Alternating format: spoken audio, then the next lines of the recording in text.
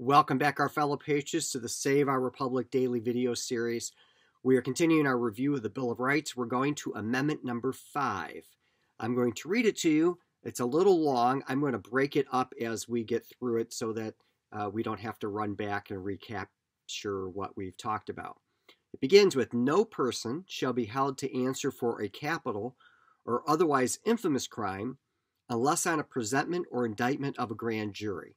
So capital crime is a crime for which the punishment is obviously death, or could be death.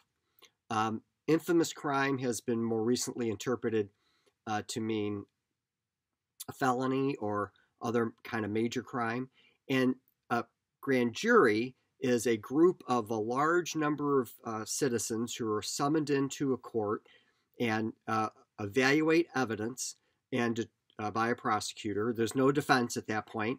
And they present to the grand jury that they think there's enough evidence to charge someone. And if the grand jury agrees, then charges are issued.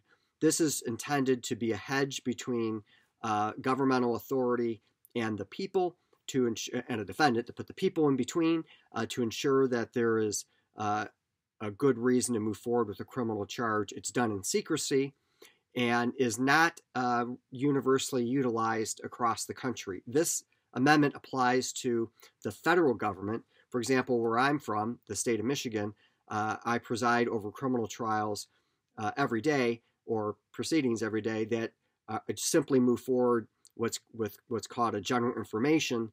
In other words, there's no grand jury. The prosecutor just initiates the case on their own.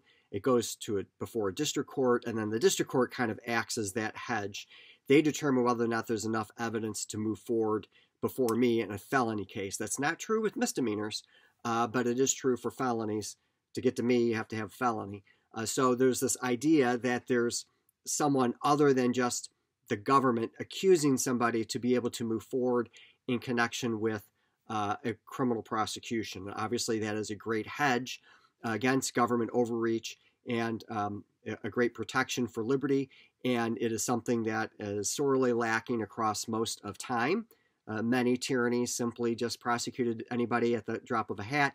And also, even in the world today, there's no such thing as a grand jury in many totalitarian, communist, dictatorship kinds of regimes. The amendment continues. Except in cases arising in land or naval forces or in the militia, when the actual service in time of war or public danger. So that's the exception to when a grand jury is not required.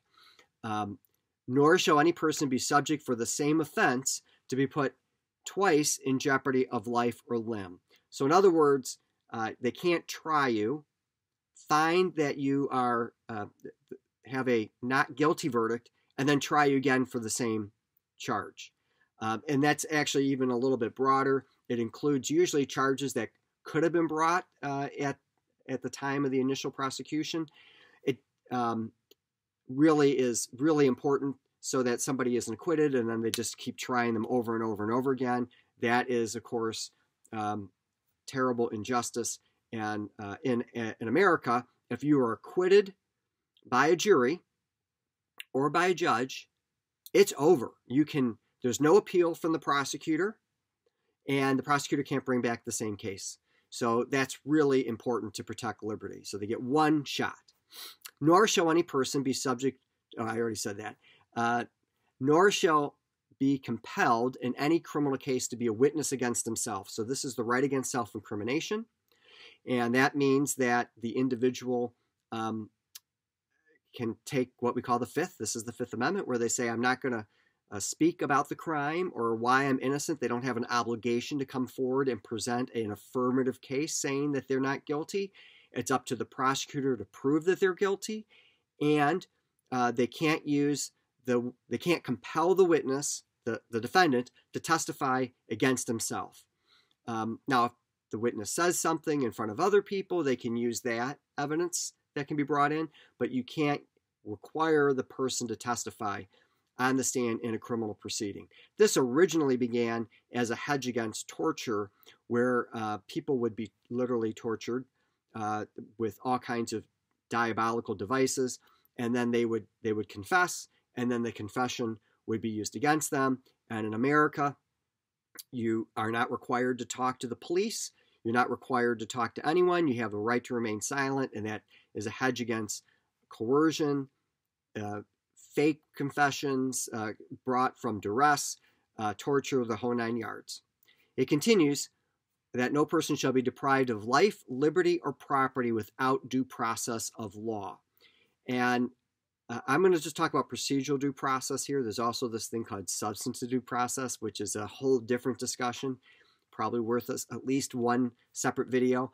But procedural due process is that you have the right to know what the charges are. First off, they can't arrest you or cart you away unless they have charges. You have the right to know what the charges are. That's called notice. You have the right to be able to challenge the charges through a trial or through motions, but you always have the right to a trial. And you also have the right to an impartial decision maker. So in my courtroom, I'm the impartial decision maker, and so is the jury. I'm the impartial decision maker in connection with the law. The jury is the impartial decision maker in connection with the facts. You can waive the jury, and then you'd have an impartial decision maker on both the facts and the law. That would be me in a bench trial, but you require this process. Again, very revolutionary in the course of human history. Most people might be arrested and never told what the charge is. They might serve for years and years and years in a prison camp, never be told what the charge is, might be executed. Their property might be confiscated, just terrible barbaric treatment. And that is true today in many places in the world. But America has protected us against that by requiring procedural due process. It also continues, nor shall private property be taken for public use without just compensation. So they can't take your house, your home, your property, your farm, your business, unless it's being taken for public use. That means some kind of governmental function that everyone benefits from. Think of a road, a dam, maybe a utility plant, those kinds of things. And they have to pay you for it. So they just can't take your home and steal it for whatever purpose and give it to, the crown prince or to some political donor or something like that. And there's a long procedural process by which that happens. I had several of those cases. That's called condemnation. It's very important to protecting the unalienable rights of property and the pursuit of happiness and your liberty, if you think about it, because if they can toss you out of your home, your liberty is really at risk. Until next time, don't forget about America's Survival Guide at americasurvivalguide.com, Patriot Week at patriotweek.org, and the Patriot Lessons American History and Civics podcast. God bless you, and God bless America.